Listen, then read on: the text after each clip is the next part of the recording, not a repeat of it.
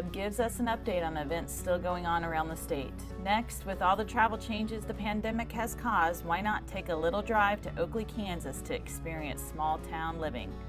On the front porch, we are at LCL Buffalo Ranch. Then the witty Ron Wilson is back, and we end with a glimpse at what the virtual Kansas Music Hall of Fame induction ceremony will look like this year. Closed captioning brought to you by Ag Promo Source. Together we grow. Learn more at agpromosource.com. Welcome to the Western Kansas Wildlife Travel Center, right here in my hometown of Oakley, Kansas. We're the front door of Western Kansas, located on 3 main highways, I-70, US 83, and US 40. And all those roads lead to history, beautiful scenery, and adventure, no matter which direction you go. We now have an IHOP. That brand that you've trusted up and down the road in all your travels is staffed with local folks, real people, just like you and me, and we're waiting on you to join us.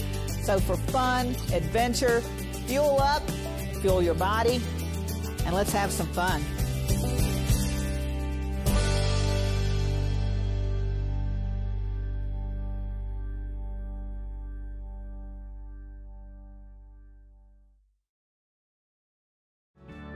This segment brought to you by Kansas Corn. Learn more at kscorn.com. Good Wednesday morning. I'm Deb Goodrich. Welcome to Around Kansas. Well, it's that time of year when we have a lot of things going on. Maybe not quite as many as usual because of the circumstances, but there's still some events. And I want to share this one with you, the Tri-State Antique Engine and Threshers Association Incorporated. This is happening in Bird City on July 30th, 31st, and August 1st. And that doesn't even begin to describe all the stuff that will be going on that weekend. We will be there on Friday of those events for the Fort Wallace Memorial Association. We will have a booth, and we will be selling raffle tickets for our buffalo hunt. And that buffalo hunt prize package is well over $10,000 with the hunt, the gun, the hide, the mount, the meat, just on and on and on. It's a spectacular gift package. And the hunt will actually be at Ken Clem's Ranch north of Goodland. And you can set up that time anytime you like with Ken once you win. So we'll be selling tickets there. Visit their website and follow on Facebook for more information. But hope to see you. It's going to be amazing. And again, you know, outside, so the social distancing is not such a problem. And Bird City, way up in northwest Kansas, beautiful, beautiful part of the state. So I hope you can make it up for that. I have another book to tell you about too. My friend Alice Hill just finished this. Alice is one of those people I admire most in this world. She is an incredibly accomplished woman. If Alice had an army, she would rule the world. She is just unbelievable. This is a story I was not familiar with. Under a Full Moon, the last lynching in Kansas. So it's a very sad story, again from northwestern Kansas. It will surprise you in its poignancy.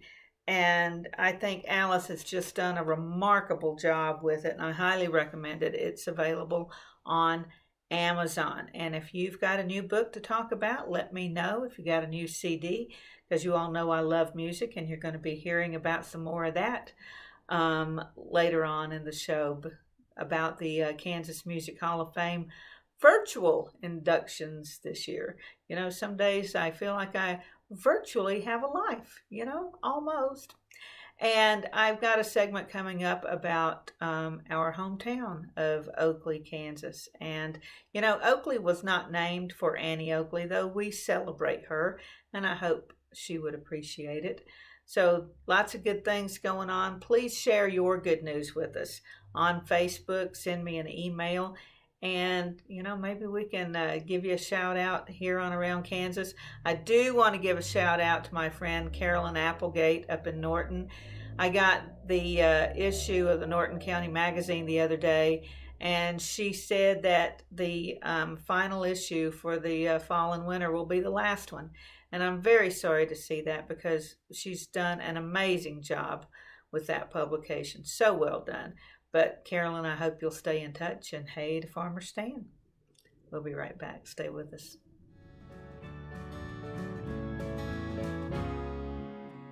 In 1821, a trade route was opened from Missouri in the United States across prairies and mountains to Mexico. In 2021, we will mark 200 years of epic conflicts and grand adventures, larger-than-life personalities, and sweeping landscapes. Join us on an historic journey. The Santa Fe Trail lives on. Find us on social media or santafetrail.org. Okay, looks like it's time for our tour. Welcome to the Fort Wallace Museum. Here at the museum, you're going to find some really interesting stuff, like our replica stagecoach from the Butterfield Overland Dispatch. We've got facades from the fort buildings. We've got an 1870s flag. There's a plesiosaur that was discovered locally. We've got the Ray pump organ collection. We're a little bitty place with a great big story, and we'd love to have you. Watch Ag AM in Kansas online at agaminkansas.com.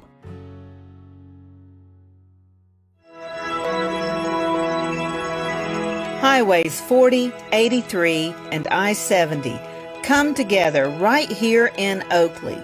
Roads that lead to businesses, to magnificent rock formations, to scenic vistas, to places where legends were made. Roads that lead us home. Discover Oakley, the gateway to western Kansas.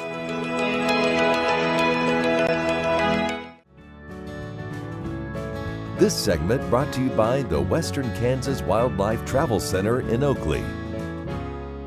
Many of you in Kansas know what it's like to live in a small town. You know, the other day when the wind was blowing so hard, the kids' wading pool blew out into the street, and my neighbor put her hazard lights on, stopped and picked it up and put it in the garage for me. Another day, the wind had blown down the American flag from the porch, and our local policeman stopped, took the flag off, folded it up, and put it safely on the porch. You know, just things that happen in a small town. Dr. Jake was on his way to have the truck repaired the other day, and it died at the intersection. He goes to the guy behind him and said, you know, the truck's dead. You can either go around me or push or pull me across. And the guy said, I'll be glad to pull you across. So he pulled him through the intersection and on up to the garage. So I just wanted to take a couple of minutes to invite you all to Oakley and to share a little bit about what makes this a fantastic town to live in and to visit. Getting outdoors and exploring Kansas means visiting Monument Rocks and Little Jerusalem Badlands State Park. These incredible formations on the Western Vistas Historic Byway are on nearly everyone's list of must-see sites in Kansas and the High Plains. Not far south of these is historic Scott Lake with its incredible landscapes and El Cuartalejo ruins. When you're planning your trip to this area, make Oakley your headquarters for exploring. Eat a steak or a burger, find a comfy air-conditioned hotel to relax after a day outside, and enjoy the hospitality of this small town that truly is the gateway to western Kansas. The Buffalo Bill Cultural Center boasts the monumental sculpture of Buffalo Bill Cody, forever hunting buffalo. Created by artist Charlie Norton, the sculpture captures the epic story of the buffalo hunt nearby, where Cody earned the sobriquet of Buffalo Bill by besting his opponent, Fort Wallace Scout Medicine Bill Comstock. The Cultural Center is more than a visitor center, however. Welcoming folks to the area with a smile and a cup of coffee, the center has become an integral part of the community. Out-of-town visitors are likely to find the locals enjoying a conversation about crops and grandkids, or just stopping by to say hello. It is the gathering place where we celebrate weddings, gather for family reunions, and say our final goodbyes. The Fick Fossil Museum and the local library are housed in one building surrounded by park and playgrounds. For the families in Oakley or the families passing through, this is the perfect stop to learn about the fossils and local history you'll be visiting and to let the kids run off some energy outside. The Western Kansas Wildlife Travel Center beckons visitors from the highway. Everything you need is there: food, fuel, supplies, and now an urgent care for those health emergencies. The urgent care is a welcome addition to an already outstanding facility. We're a small town with the welcome mat rolled out for company. Come for the legend, stay for the day. Better yet, stay for several days as you explore the Western Vistas Historic Byway and all the High Plains has to offer.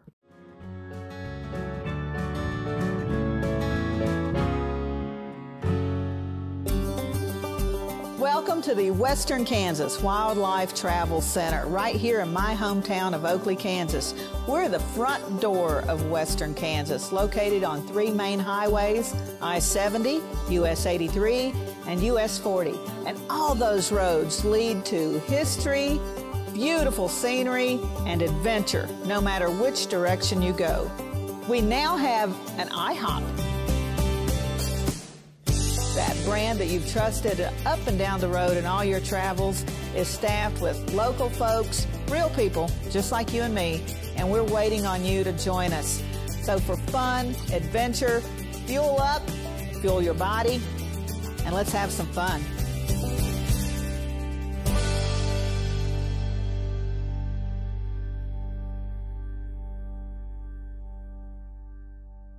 At Farm Credit, we partner with America's farmers who work hard each and every day to grow the food that we all enjoy. It's not an easy task, but it's an important one. Farm Credit is proud to work with farmers and ranchers, lending support in rural America.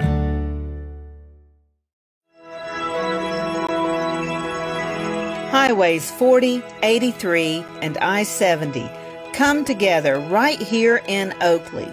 Roads that lead to businesses, to magnificent rock formations, to scenic vistas, to places where legends were made. Roads that lead us home. Discover Oakley, the gateway to Western Kansas. The Kansas Wheat Innovation Center in Manhattan is rediscovering ways to get improved varieties and new genetics in the hands of farmers faster. Grower-led and checkoff-funded research initiatives are bringing about positive change. This grassroots leadership provides a strong voice in Topeka and Washington, D.C. Now is the time to partner with Kansas Wheat in moving wheat forward. Kansas Wheat Commission and Kansas Association of Wheat Growers. Farmers investing in their future and yours. Log on to rediscoverwheat.org. This segment brought to you by Bob Schwartz Financial. Values, commitment, transparency.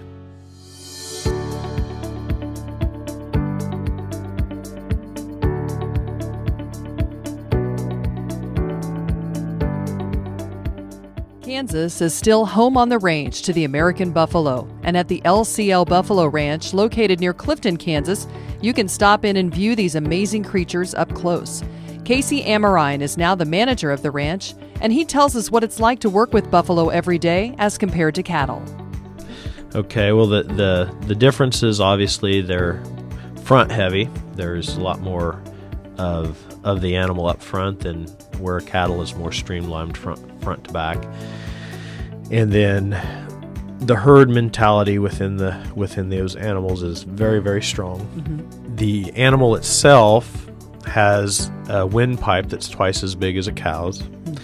I read a diary from a little girl in 1836 that was their wagon train was coming across Nebraska, and their wagon train was stopped for 3 days because a buffalo herd came through, and according to her journal, the herd ran the whole time. And so that was probably one of those great big herds of 10 million or so that, you know, everybody estimated as being about 10 million, but it took 3 days running to get past. So they have a bigger windpipe. Their internal organs are otherwise virtually the same. They have a little bit bigger lung capacity, but they have the same number of stomachs as a cow. Gestation periods are the same. they're very similar inside. They obviously are much quicker. Both animals have a lot of power, really, but a buffalo can just, when we've been working them, we can see those 1,000, 1,200 pound 2-year-old bulls. They'll just drop their head and then lift their head up. They can throw another animal 6 or 8 feet up into the air just with their front quarter. They're just that strong. It's got to be something to see. It is. And do you need more people when you work buffalo? It's helpful. Yeah. It's helpful because they are obviously quick. They do not like to be confined at all. Cattle don't probably appreciate it either, but for a buffalo, it really works them up, and so it's really helpful. They're, and they get to running back and forth, and the old saying goes that you can drive a buffalo anywhere he wants to go. And so it gets it can get difficult at times, and there'll be one or two that sometimes just decide that's it, and they just will stand there and they're holding their ground, and if you try to get close to them, they're going to charge you. And so it hasn't happened to me in a while, and part of that is I understand the animal better. But in the first few years of working, there's been a couple of times where I've high jumped those 6.5 foot. Yeah. And you're looking at me, I'm not a high jumper. So you had more ability than you realized. Adrenaline, when you needed to. Adrenaline is a fantastic thing. But lately, we've and usually when you're working them, for the most part, they want to get away from you. They don't want to come attack you. There are a few instances. One time we were working them, and the place was a mud hole. And we had finally gotten a couple of them to go out the gate down the alley. And so I was running over there to try to close the gate so that they wouldn't get back. And the mud, because they'd sloshed through there so much, it was about a foot deeper, and I just got bogged down. And then here they came running back, and I was able to grab the gate just enough and kind of get it between me and them. And I could tell that they weren't going to stop. I was able to kind of hold on to the fence, and they smashed into that fence and it threw me off. And so I landed in the mud face down, and I rolled over, and there set the fence over the top of me, and the buffalo was on the one side and I was on the, so I rolled the other way, and he wasn't really after me. He was just trying to get back out of there. If he would have been after me, I might have been in real trouble. Oh man, scary though. Yeah. The LCL Buffalo Ranch is open for tours and also offers 4 museums which display antique automobiles, wagons, and farm implements, all collected by their founder, Lester C. Lawrence. Find more information about the LCL Buffalo Ranch on Facebook.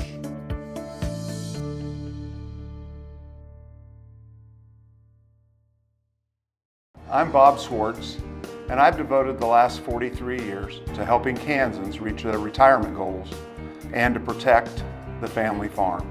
At Bob Swartz Financial, we believe everyone should be able to live the retirement they've always dreamed of. Our team of professionals can help you create an efficient strategy using a variety of investment vehicles to help you address your financial needs and your concerns. Bob Swartz Financial values commitment and transparency. Sure Crop Fertilizers was started by my father, Don Sherman, and my mother, Shirley Sherman. Family business that started in the 80s. We predominantly focus on plant nutrients and what we can do to give growers better responses with the fertilizer dollars that they do, and what we can do to make those things work better for the grower. We're based out of Seneca, Kansas. We work with growers in their soil analysis to figure out what they need, and then we can put those in a blend that gives them the best results, and so that we can deliver that direct to their farm so that they have those nutrients where they need them, when they need them, and so that they can apply them in a manner that's very efficient to them and works well in their planting systems and what they're doing. Sure Crop Fertilizers has been around for a long time. We always say we're big enough to take care of everything you need, but we're small enough to do it quickly. You can get a hold of us at 1-800-635-4743. Our website is surecropfertilizers.com, and you can always email me at Corey@surecropfertilizers.com, and with any questions you have, we'll be glad to answer it and work with you. This segment brought to you by Santa Fe Trail Meats in Overbrook. Let us help feed your family. One of my favorite themes is cowboys and technology, probably because I'm technologically challenged. Even the simple cell phone can sometimes befuddle me, and it inspired me to write the following poem. It's called The Smartphone, Dumb and Dumber. They showed me a new smartphone down at the cell phone store. They said it could check email and take pictures and do more. It had so many features that I almost forget. You could get a bunch of apps and surf the internet. So I bought that brand new cell phone, even though it made me nervous. The next Sunday, I was sitting in our Sunday church service. The preacher was a-going on his Sunday sermon thing when that cell phone chose that very time in which to ring. Well, my face got all red and I fumbled for my phone and turned the darn thing off to stop the noxious tone. After the service, I said that I was sorry to the preacher, but he was very gracious about my interrupting feature. It was the next morning I rode out to check the cattle, to look for newborn calves and to fight the coyote battle. The herd was fine. But when I got my horse back to the stalls, I checked the time on my phone and found I'd missed 3 calls.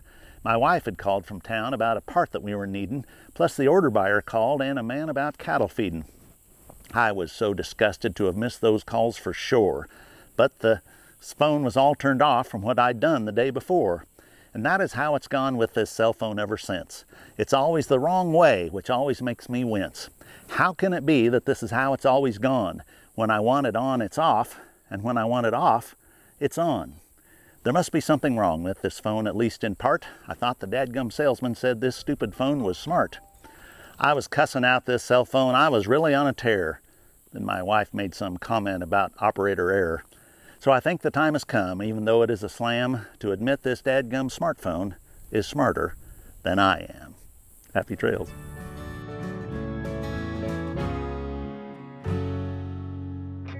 Next time you see a beautiful field of corn, reach out and thank the farmers who work tirelessly to raise corn for livestock feed, renewable fuels, and exports to feed a growing world population. The farmers on the Kansas Corn Commission work for Kansas Corn with grower-funded checkoff dollars that support foreign and domestic market development, research, promotion, and education to expand opportunities for Kansas farmers. To learn more, visit kscorn.com. At Farm Credit, we partner with America's farmers who work hard each and every day to grow the food that we all enjoy. It's not an easy task, but it's an important one. Farm Credit is proud to work with farmers and ranchers, lending support in rural America. Kansans have a new choice for Medicare supplement insurance plans. With Medicare supplement insurance plans from Kansas Farm Bureau, you have access to 4 levels of coverage, affordable rates, and service from an organization that's served Kansans for more than 100 years. For more information on Kansas Farm Bureau Medicare supplement plans, including rates and to apply, visit kfbhealthplans.com.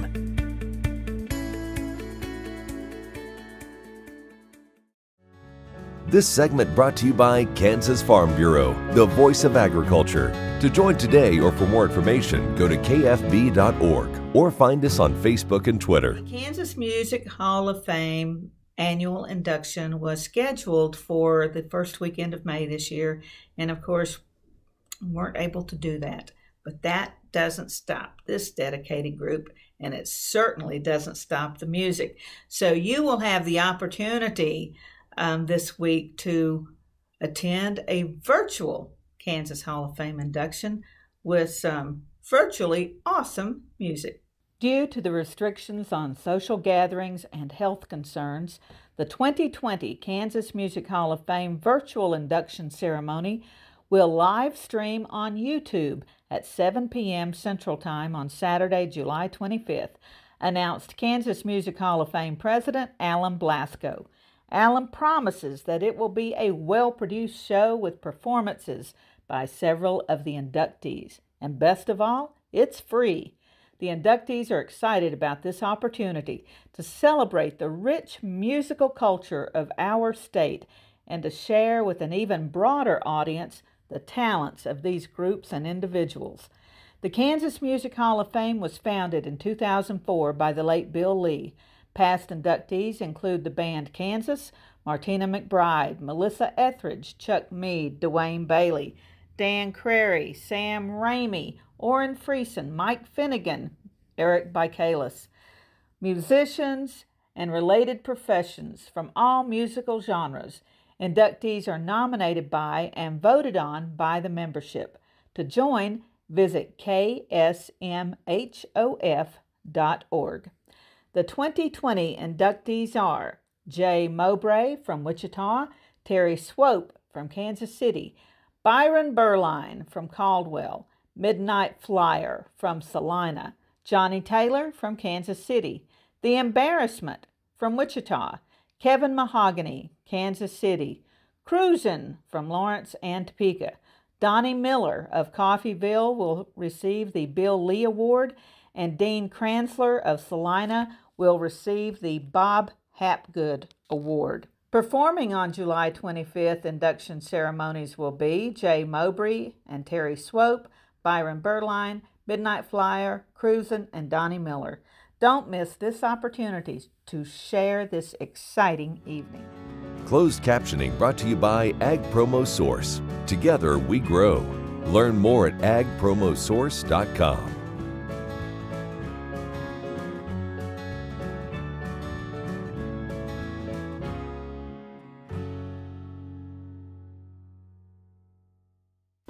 Valley Vet Supply is devoted to providing information and professional quality products at reasonable prices. Valley Vet Supply. Okay, looks like it's time for our tour. Welcome to the Fort Wallace Museum. Here at the museum, you're going to find some really interesting stuff like our replica stagecoach from the Butterfield Overland Dispatch. We've got facades from the fort buildings. We've got an 1870s flag. There's a plesiosaur that was discovered locally. We've got the Ray pump organ collection. We're a little bitty place with a great big story, and we'd love to have you. In 1821, a trade route was opened from Missouri in the United States across prairies and mountains to Mexico. In 2021, we will mark 200 years of epic conflicts and grand adventures, larger-than-life personalities, and sweeping landscapes. Join us on an historic journey. The Santa Fe Trail lives on. Find us on social media or santafetrail.org. Highways 40, 83, and I-70 come together right here in Oakley. Roads that lead to businesses, to magnificent rock formations, to scenic vistas, to places where legends were made. Roads that lead us home. Discover Oakley, the gateway to western Kansas. Watch Ag AM in Kansas online at agamandkansas.com.